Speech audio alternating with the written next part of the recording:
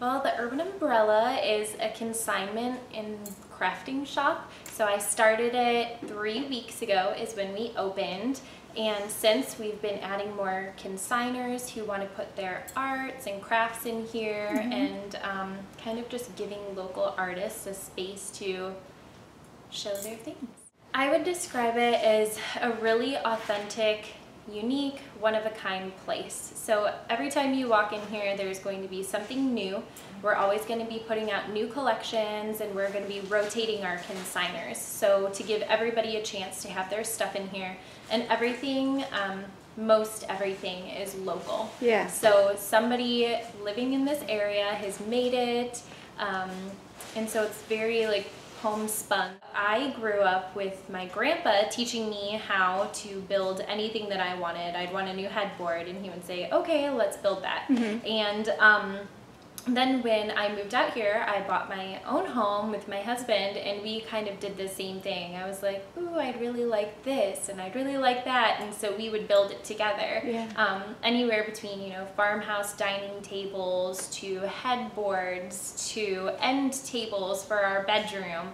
And then I started to craft and make wreaths and signs and just kind of decorate our home. And all of our friends would come over and say, oh my gosh, that's so cute. You should sell this. You should make this for me. And so, you know, I was thinking about what I wanted to do out here. When I moved, I was like, okay, I have to get a job. And so I'm like, okay, I will sell this and I will make this. So that's kind of where we got our start. I do custom Scrabble tiles for people's names or words that they want to intertwine together.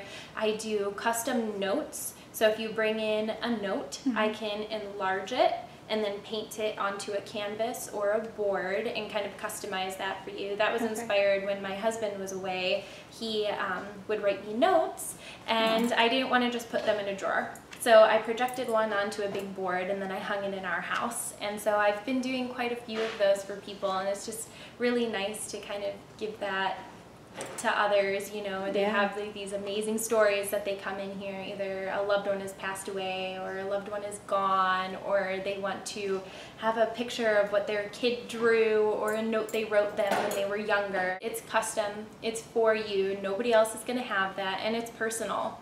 It's not just something that, oh, you know, I like this and I'm just going to buy it. It's something for you. It's something that means something to you. It's really meaningful, authentic art. It's great to kind of show people how to do things that you wouldn't really think of to do on your own. So it's just a fun excuse to spend an afternoon with your friends and get out and kind of explore Clovis and, you know, have some refreshments and do a fun craft. It was always in the back of my mind, which is why I don't think my shop is very crowded. I wanted to be able to move things around to make room for people to come in and learn and to just have a good time here, and to just kind of have that open door policy where people feel comfortable when they come in and they want to spend an hour or so in here doing crafts. Yeah, it's definitely nice, you know, to kind of keep that going. And, you know, every day I talk to him, I call him on my way home from work every day, because he's still back on the East Coast, and every day he just tells me he's proud of me. And, you know, it's just great that we can, you know, take stuff that he taught me when I was younger and just kind of share that with everybody else.